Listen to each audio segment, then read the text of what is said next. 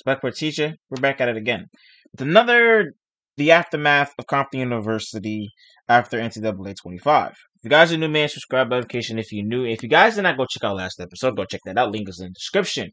In which this is the current situation. After Jason Jenkins had his meeting with the NCAA board talking about the possible return of Compton University, they told him to wait a little while. They'll give him they'll call him when they have information about whether Compton will be reinstated or not. That's where we left off. We're fast forward 8 months later. The year is 2024, and it's a couple of weeks before it's a couple days before the national championship between Washington and Michigan. Jason gets a call from the NCAA. The NCAA told Jason that they have made a decision, with the voting being at 85 to 15% differential in favor of Compton University being reinstated. Yes, for the 2024 and 2025 season, Compton University will be coming back to the college football world. And the whole sports world blew up all day, all week, even during the national championship, which was when Compton made their announcement that they were officially coming back. The whole sports world went crazy, and to a point where ESPN were posting old Compton games on YouTube. A lot of old broadcasting stations, even the NFL Network, was playing old Compton games just for some of these youngins to understand how dominant Compton was. Now, Jason knew he had to address the elephant in the room, and that was who's going to be the head coach, the players, and recruiting, and, of course, the quarterback. But first, who's going to be the head coach? Now, immediately when he thought about this, Nipsey Lamar automatically called him, and he told him, he said, "What time should I arrive on campus?" That was the entire discussion. A couple hours later, Nipsey is in Compton at the university getting welcomed with open arms, filled with cheers, and everyone loved the fact that Nipsey was back and he was the head coach. A lot of fans love that too, because a lot of people love the Nipsey's coaching style. And a lot of these coaches nowadays was inspired off of Nipsey's coaching style. Now, on to the players. Of course, they're going to have some walk-ons, but they heard some rumors, some intel from some old friends that some of their sons don't like their current situations. Or, well, also, that some of their sons might flip and come to Compton. The sons are, well, the names are going to sound familiar to you guys. So the moment Jason heard the news, he told them, send them over. We're going to need as much help as we can get rebuilding this program. The moment they heard about that and Compton coming back, they decided, you know what, we're in. So the players that are making the return, and the first we're going to break it down to two things.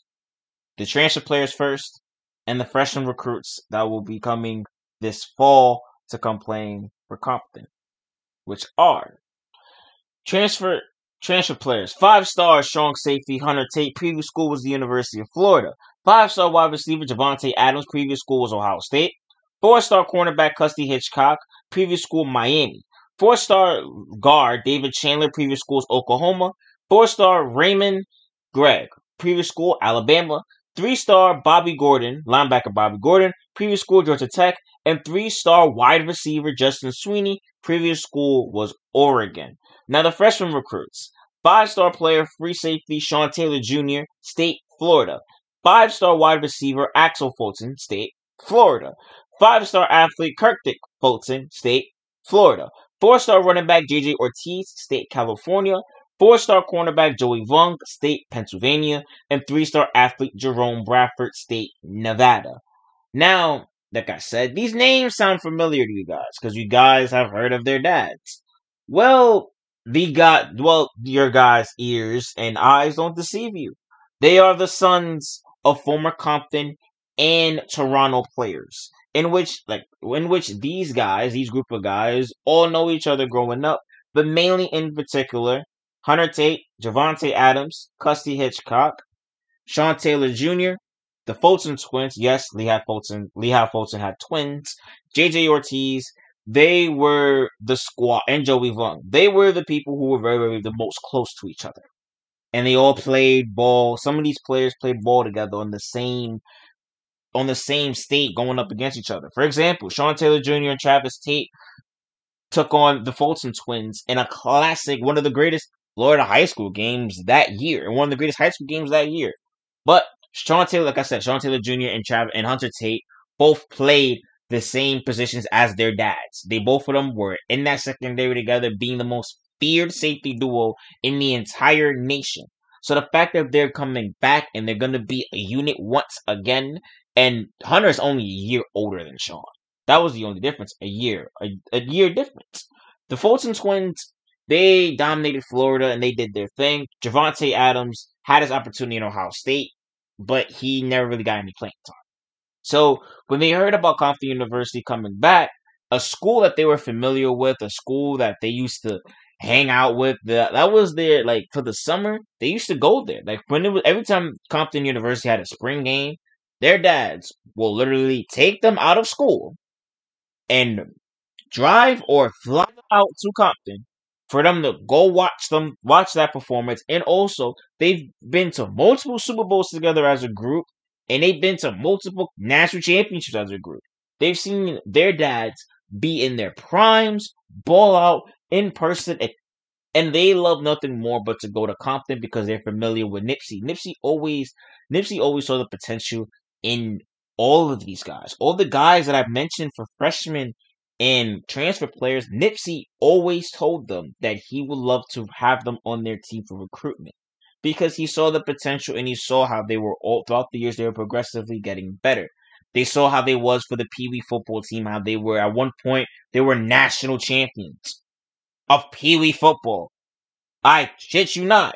The players that you've seen on the screen, all together, were Pee Wee football champions for the whole nation. They dominated, just like their fathers. They dominated. They did their own thing, and they went up against each other in high school and all that. That's when when high school happens. Some of your friends from middle school and elementary school, either they separate, or you guys will still be cool, but don't really talk that much. But that's basically what it was. But for Hunter T, Javante Adams, Sean Taylor Jr., and the Fulton twins, and JJ Ortiz, they all stood close to each other. They all kept in contact with each other after they went their separate ways for high school. Now, Jason and Nipsey realized that they have one problem. One major problem for this team is who's going to be the quarterback.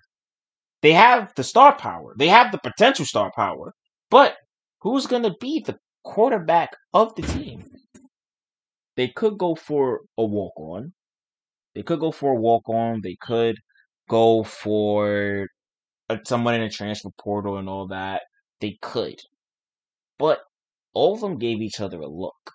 And even the recruits gave a suggestion to Nipsey and Jason that they were all considering.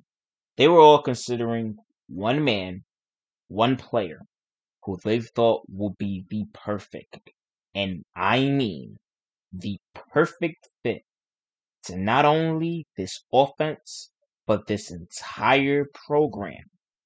And I'm going to announce that this person will be the new main character of this entire universe. Remember how for Toronto and Compton back in Madden 06, Donovan Rose was the main character? This player will be the same, as he is the son of the greatest athlete of all time, not just in the NFL, no, genuinely the greatest athlete of all time in all of sports. You can name any sport, they will never fill what his father did, which is Donovan Rose. Yes, if you guys thought the reign of terror of Donovan Rose was ending, it was far, far from over.